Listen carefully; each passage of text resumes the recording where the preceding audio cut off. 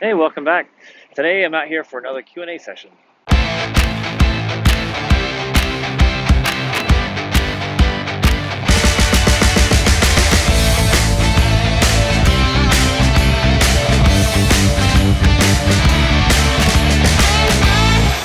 Hey guys, I just want to say thank you. I have really enjoyed putting these videos together. Season one has been quite the experience, taking a ton of my time, and I've really enjoyed the creative outlet. I appreciate people sending me emails and text messages and, contacting me on Twitter and saying how much they appreciate my videos. I appreciate going to different track meets and people coming up and say, "Hey, I saw your video. I really appreciate it." Well, let me tell you, I really appreciate you and all the support that you've given me. Hopefully, season two will be beginning here pretty soon. If you're interested at all in sponsoring season two or just some of the videos during season two, please let me know. shalley@coachhalley.com. I'd love to be able to put a little bit more time and resources into my future videos. All right, so today's question is from Tim. He actually posted this question on one of my YouTube videos, and he basically just asked what drills he can do in order to increase arm speed. So before I go over some different things that I like to do to increase arm speed, I just want to talk a little bit about, well, what is arm speed? It's not just having, a fast arm. It's a culmination of energy. It starts with the lower body, moves all the way up the body, and accelerates through every little phase of that. It's that transfer of energy that accelerates, that goes faster and faster. So today I just want to go over a little bit on what do I do in order to increase the speed of my throw. And again, the arm being the last thing, it's the culmination of all these efforts. Okay, so ultimately, we want to release the javelin at the peak of acceleration. So coming off the fingers at the very fastest of all of the movements, right? So the first thing I want to do is I want to start off with the feet. First tip, be fast from your right foot to your left foot. So as I come down from my cross, I'm going to go from my right foot into my left foot, and the speed that I go from my right foot to my left foot is the base speed that everything else grows from. So if I'm slow from my right foot to my left foot, then the base speed is slower than if I were faster, right? So I want to make sure that the speed that goes from my right foot to my left foot is fast. Okay. Now the other thing is, as you move up from your feet, moving up through your body, you need your muscles to act like rubber bands, right? So in order for us to get that elastic energy transferred, we need to stretch those rubber bands back. All right. Now, one of the examples that I like to use is shooting a rubber band. So I've got this bungee cord here, and the idea of shooting a rubber band, a lot of folks, they just draw the band back this way and then they fire it off, right? And so there's a certain amount of elastic energy here. What I like to do is, instead of pulling it back this way, I want to actually push forward. I want to create a stretch by moving farther and farther away from this anchor point. So as I push farther and farther away, then I fire it off. What's happening is I'm actually increasing the length of that stretch while creating additional elastic energy, because the forward momentum of my hand is moving away from the anchor point. So even as I let go from the band here, my hand is still traveling forward as this band is trying to catch up and then pass it up. So for me, as I'm throwing, I'm trying to get my body to move farther and farther away from the anchor point. And in this case, the anchor point is the javelin in your hand. All right, so what I want to do is I want to come down from that crossover, right foot to left foot, being quick, but I also need to get my body in a position where I'm creating that elastic energy. So that means to me is that I'm going to get my hips back, my shoulders back. When I come down from my right foot to my left foot, I'm trying to accelerate and turn the hip. As the hip goes, I can feel I'm creating additional stretch. Now, just like the rubber band analogy, I'm trying to send my hip away from my anchor point. So the hip is creating additional stretch, pulling through here. Now the upper body is going to start taking over, and I'm going to go from this long position here and move into and through the throw. So I'm generating all of this elastic energy, from that landing through my core, through my chest, through my shoulders, and eventually the hand catches up and it passes up, my body to release the throw. So the speed at which my arm travels has been built all the way up the entire time. Now, in order for you to get fast, right, our rubber bands, our muscles need to be in a relaxed state. And so as soon as you flex your muscles, as soon as you contract those muscles, you end up losing that elasticity. So through this process, even though I'm sending my hip through here and I'm creating stretch, I'm not engaging the core in a way that makes them inelastic. I'm trying to engage the core by driving and then stretching more. And that's the same thing that once the upper body takes over, I'm not I'm not trying to uh, I'm not trying to contract my muscles this way to produce the throw. I'm actually elongating them, and my chest is moving and stretching out, and I can feel it even from here, just trying to keep my arm back. As I turn my chest into the throw, I can feel additional energy or a little elastic energy getting developed here. So again, like the rubber band analogy, I'm trying to get my body to move away from my anchor point, and then finally that transfer of energy results in that fast hand, right? So number one, understand the concept.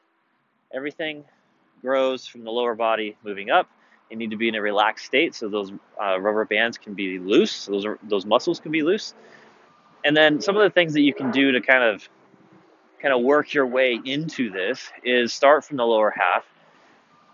Start using those hips, right? Allow yourself to move the hips independently of the upper body, right? I'm trying to get my hips coordinated, so I'm feeling there's a little stretch in here every time that I send the hip, and then the upper body, same thing. I'm trying to pinch the shoulder blades back, create that elastic energy as my upper body starts to strike, moving into the throw. And again, I'm trying to stay nice and loose and relaxed because that relaxed muscle is going to be much quicker, be much more quick twitch coming out of it versus me trying to constrict or contract those muscles. All right, now, so we've talked a little bit about elastic energy. If you can increase the size of your muscles, increase the size of those rubber bands, there's more opportunity to generate more elastic energy. So one of the ways that you can increase speed is by having more active, larger rubber bands. Now, we're not talking about rubber bands where the range of mobility is really small. We need to increase the size of the rubber bands, but also increase the length of the rubber bands. And I think there can be a point where you get diminishing returns where you're increasing, the length too far. I've seen some really flexible people fail to get elastic tension, and so there is a certain point where you get diminishing returns. But generally speaking, the larger the rubber band, bigger the range of motion, the more opportunity there is to create elastic energy. Okay, one last piece is the timing. The transfer of energy is kind of what you're looking for, right? You're trying to get all of these little pieces to contribute to an acceleration. And in order to make that happen, the timing of the throw is really important. So one of the things you want to look for is getting rid of slack, right? Getting rid of the areas of your muscles where there's no tension at all. You want to create tension and then increase that tension all the way through to transfer that energy. The timing of your feet, the hips, the shoulders, one needs to lead into the other each time. It can't be one skipping the other and then catching up later on. You've got to make sure that, kind of like a whip, or if you fish, you can see a fishing pole. There's that elastic energy in there. As that pole moves through, you can see it increases in speed to finish casting. If you watch pole vaulters, it's kind of that same way. You're generating a lot of energy here, and then it accelerates and pushes the pole vaulter up. So the idea is the timing is really important. Remove any of those little slack points. Make sure that each little piece leads into the other, so there's a nice clean transfer of energy that's accelerating through its entire path.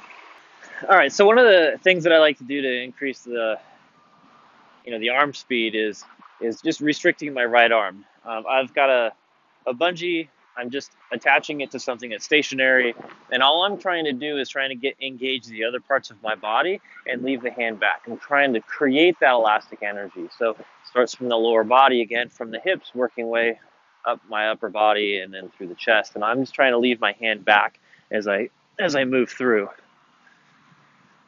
Right?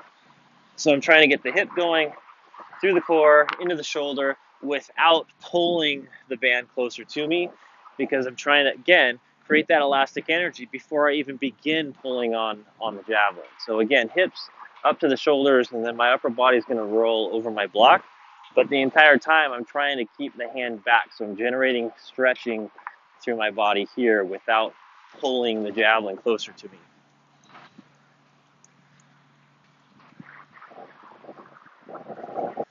Okay, another resistance band drill that I like to do to increase arm speed. And again, I'm just trying to create elastic energy and stay relaxed. So one of the things that folks have trouble with is they try and muscle it, right? They're contracting their upper body in order to throw. And so what I want to do is I want to create the reverse, right? So I'm going to resist this rubber band. This is going to act as the muscles here. It's going to try and pull my hand closer. So the idea is here I'm using the muscles in my back to keep my hand away and keep this band extended. And I need to do this while I'm relaxed through this top half here. So as I turn my hips, turn my chest, I'm going to try and resist the hand here. And then as I relax to finish my throw, my arm accelerates. Okay, so I pull through here, hips to shoulders, and then I accelerate. And really, I'm just trying to stay relaxed up here. I can feel additional stretch, but the timing, again, is really important, because as I stretch here, I don't want to strike here too early. I want to turn my shoulders completely through, and then as I relax, that arm comes accelerating through. Okay, so the last suggestion that I have to increase arm speed is to use overweight implements. I've got a 1,000-gram javelin that I use to warm up, and again, I'm trying to throw from my lower half and build to my upper half, and the acceleration of my arm is basically that culmination, right, of energy from my lower half to the upper half. Indoor, it's actually nice because then I get to use the heavier javelin balls. I've got one that's a 1.5K, I've got a 1K, an 800 gram, and it goes all the way down to a 400 gram. And the heavier the object, the more time it takes to accelerate it. So you can become much more efficient at the movement. So you start off with a heavier ball, maybe like a 1.5K or a 1K ball, and then you taper it down and get down to something like a 400 gram ball. And just by becoming more efficient with the heavier ball, you then maintain that efficiency with a lighter one, and your muscles are going to be able to then strike and move through a lot quicker. So overweighted training, I think, is a good thing. Now you have to be careful, because you're not going to overtrain, because that'll start giving you diminishing returns. But start with something that's a little bit heavier, and then move into a lighter implement, and that will help, again, accelerate the throwing process. All right, I'm going to wrap that up. Again, Tim, thanks for posting the comment. This, I think, is a topic that I could probably do a couple more segments on, so maybe we'll see later on if I can add maybe a little bit more. But if you have questions or comments about this, please put them in the comments below, and maybe I'll add them to the next version of this video. So, all right, I guess I'll leave it there. Until I see you next time, have fun and throw far.